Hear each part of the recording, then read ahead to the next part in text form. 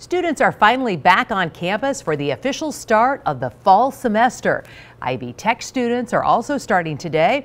For Purdue students, there are some important dates to keep track of. The last day to self-add a standard course without an advisor or instructor approval is next Sunday, August 25th.